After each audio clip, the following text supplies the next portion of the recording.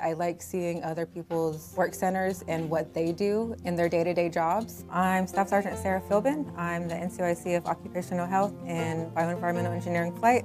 We go out and do vent surveys in industrial workplaces to make sure that chemical hazards are being controlled. We also do noise dosimetry, which captures your noise exposure over an average workday. And those make decisions on training that you receive and what occupational health exams that you need, and if you need to be put on any programs to monitor your health. Because we're not only looking at your healthcare now, we're preventative medicine, so we look at healthcare in your future as well.